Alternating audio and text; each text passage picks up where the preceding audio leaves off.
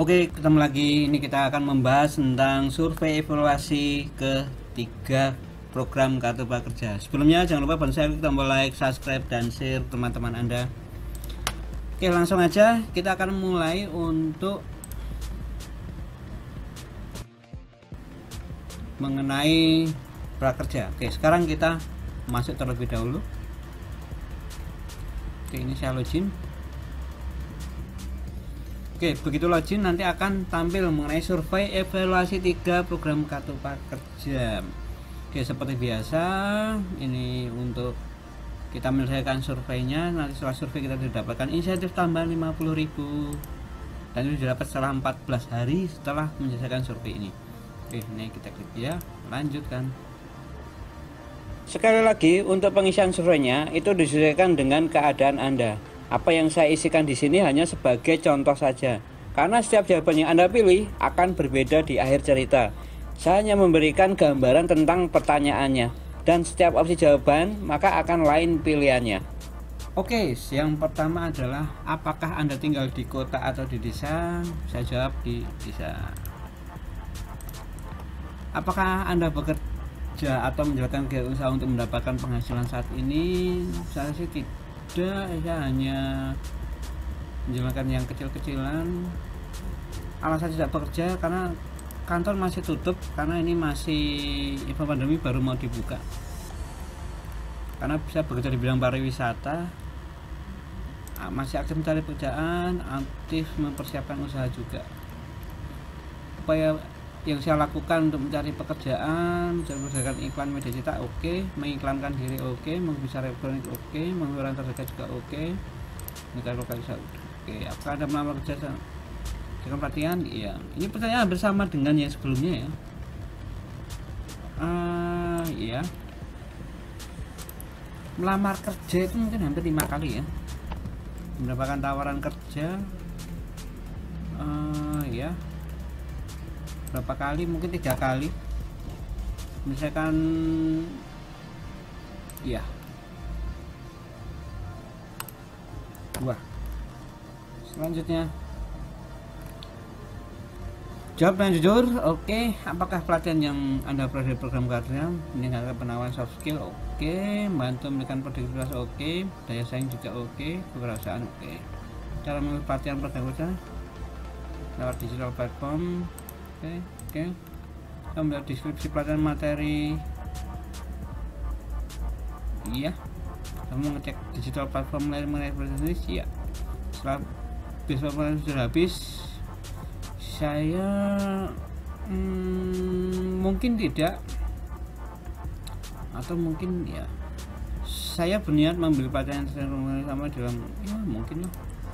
Saya berniat membeli pelatihan di dalam ekosistem pekerja menggunakan uang saya sendiri, ya mungkin. Saya benar membeli pelatihan sendiri dalam ekosistem pekerja menggunakan uang saya sendiri, mungkin saja. Apakah pelatihan yang Anda bekerja membantu Anda menyelesaikan tugas-tugas pekerjaan Anda sekarang? Sebenarnya tidak sih, karena tidak relevan. Menurut saya pelatihan program prakerja ini sangat penting ya, pendidikan formal. Ya setuju. Berguna untuk mendukung pendidikan formal, iya. Dapat mendapatkan pendidikan formal, oke. Bagaimana pendapat Anda terhadap kualitas pelatihannya? Baik, kualitas lembaganya baik, kualitas siswa baik, pembayaran juga baik. Apakah Anda berminat? Ya. Apakah pelatihannya Anda sudah bisa diputar ulang? Tidak kayaknya, karena pelatihannya sudah nggak ada.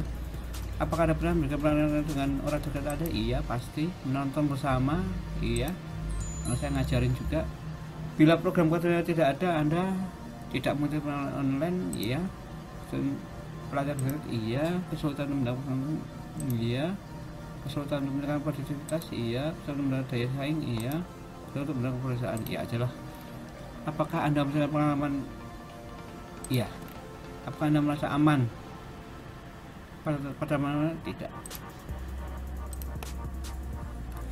Bayangkan ada 6 jenjang. Namanya termiskin. Mungkin level berapa ya? Pertengahan. Oke. Dengan pula ada setelah pandemi COVID turun. Terus kemudian apakah Anda khawatir tidak akan menuju kekurangan uang? Iya, sering. Kemudian ada seragam makan lebih sedikit? Iya.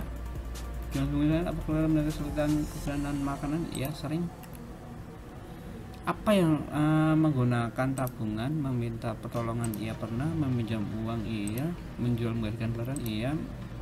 Bahkan ini kebantuan juga pernah, tapi enggak ada. Oke. Terus kemudian dapat mulai kebutuhan di bawah ini, membeli pangan? Iya. Membeli pakai sepatu? Mungkin. Iya. Menyewa kontrak? Iya. Membeli transportasi? Iya. Membeli bensin asal? Iya. Transportasi? Iya. Membayar angsa motor? Tidak. Membayar utang yang lainnya? Iya. Sumbangan sosial keagamaan? Mungkin tidak. Membeli pulsa internet? Iya. Membeli rokok? Tidak. Ditabung? Iya. Modal usaha? Iya. Membayar bpjs kesehatan? Iya. Maka ada kekurangan dalam memiliki pendanaan menurun? Iya. Harga barang meningkat, kebutuhan bertambah banyak, jelas pasti. Ini dana cadangan pribadi sudah habis ini. Apakah Anda memiliki rekening bank? Iya. Sebenarnya apakah memiliki wallet? Iya. Untuk program kerja yang tautkan menerima insentif, saya pakai e-wallet. Apa alasan Anda memilih e-wallet?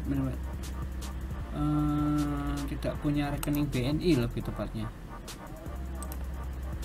Apakah benar-benar dari TKI? Tidak. Apakah benar dari TKI? Tidak. Selesai. Oke, setelah selesai nanti jatah insentifnya akan turun. Ini sebenarnya saya sudah berhasil semua, tapi ini belum keluar ya. Nanti kalau mungkin setelah di logout, coba saya keluar dulu.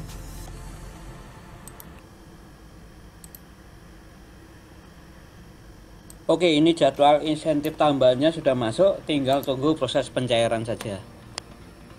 Oke, sekian tentang pengisian survei ketiga tentang Kartu Prakerja.